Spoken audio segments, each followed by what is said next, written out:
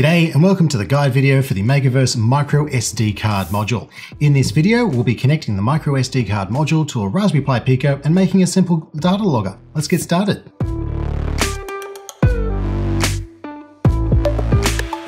The first thing we're going to need to do is to insert a FAT32 formatted microSD card into the module. Next, we're going to get the Makerverse microSD card module and plug it into a breadboard. If you open up the guide to this video, you'll see that there are 6 connections that you need to make. A power and a ground, and then 4 connections which make up what's called an SPI bus for the microSD card adapter. We'll start by plugging in the power connections. We'll take a red wire and plug this into either the 5 volts or the 3.3 volts of the microSD card module. We'll just go with the 5 volt input and connect that to the 5 volt output on the V bus pin of the Raspberry Pi Pico. Next, we'll get a black wire and connect that to the ground pin on the microSD card module, and then the ground pin on a Raspberry Pi Pico. For our ground pin, we'll take this pin here, which is the third one in from the top left. Next come the 4 wires which make up the SPI bus for the microSD card. Looking at the guide, there's one sentence at the bottom of the connections section that says we're going to be using pins 12, 13, 14, and 15. We'll take our next wire and connect that to the CS or chip select line of the microSD module and connect that to the 4th pin from the right on the bottom row on the Raspberry Pi Pico. 1, 2, 3, 4. Next, we'll connect the MOSI or Master Out Slave In connection from the microSD card. We'll plug in a wire there into the MOSI pin, and this goes to GP15 on the Raspberry Pi Pico. This happens to be in the bottom right-hand corner here.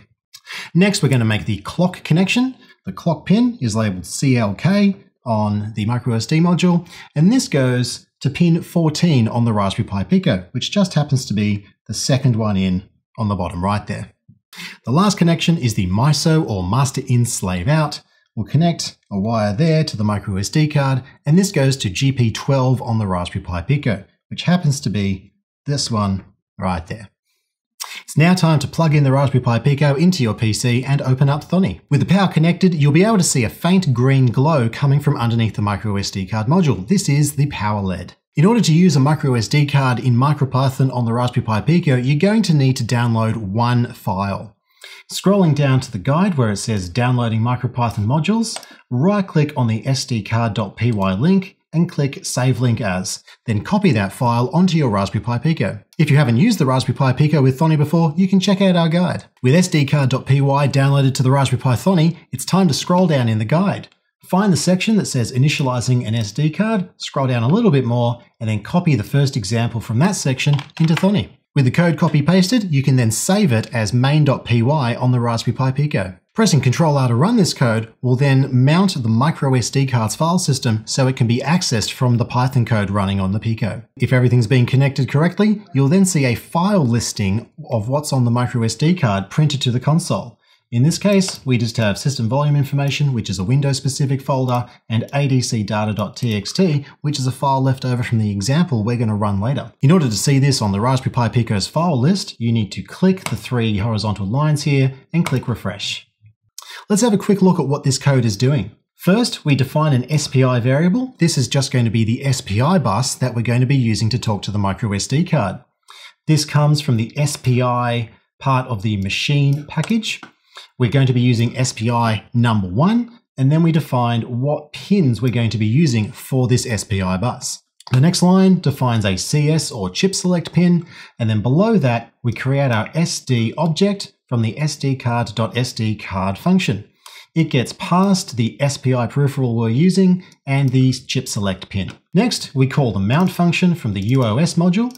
This tries to mount the SD card that we've just initialized to the path /SD. Then we do a listing of what's in the /SD folder, and that will list all the files that are on the microSD card. Now that we know that the microSD card is working, it's time to make our simple data logger. Opening up the guide, scroll down a little bit further to the section that says data logging, and then copy the code example from there into Thonny just as we did before. The first part of this code example is very similar. It's almost exactly the same as what we had before. Below this, we define the ADC object because we're going to be reading values from the analog to digital converter and logging them to a text file on the microSD card. Next, we have this big section here that starts with open. This defines the file on the SD card that we're going to be writing to.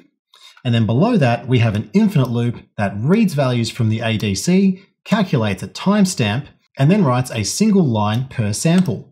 These lines are made up of the time converted to a string, then a space, then our ADC value converted to a string, and then a new line. Last, we call flush because this forces writing of the data that's in the internal buffer to the physical SD card. A print of the time and the ADC value is just made to the console purely for debugging purposes. Lastly, we sleep for 500 milliseconds just so it's not hammering the SD card with data. As a source of test data, we're going to be wiring up a potentiometer to one of the ADC inputs on the Raspberry Pi Pico. The potentiometer is just going to be used as a voltage divider between the 3.3 volt rail and ground. First, we'll take our red wire here, connect it to one side of the potentiometer, and we're going to connect the other end of this to the 3.3 volt output on the Raspberry Pi Pico. This happens to be the 5th pin in from the top left corner. 1, 2, 3, 4, 5. Next, we'll take another cable and connect that to the other side of the potentiometer, and then connect this to a ground pin. We can just use the ground pin we used last time. Last, we'll take this wire and we'll connect that to the middle of the potentiometer and to GP26 on the Raspberry Pi Pico. With the potentiometer connected, it's now time to go back to Thonny and press Ctrl R. While this code is running, you'll see it printing timestamps and sample numbers to the console. It's also writing these to the file on the microSD card. These timestamps are just the number of milliseconds since the Raspberry Pi Pico was turned on. Now that we're logging data to the SD card, we can see that turning the potentiometer knob causes the ADC values in the debug output to vary. Once this has run for a while, we can press Ctrl C, and then click on the SD folder and double-click adcdata.txt. We can then compare the data that's written to our file to the data that's been printed to the console and see that it has correctly logged the ADC samples to the microSD card. At this point, you could remove the microSD card and plug it into a PC so you can do your own data analysis. We hope this has given you some good ideas for your own projects. If you make something cool or just have a question, leave a comment on the article for this video.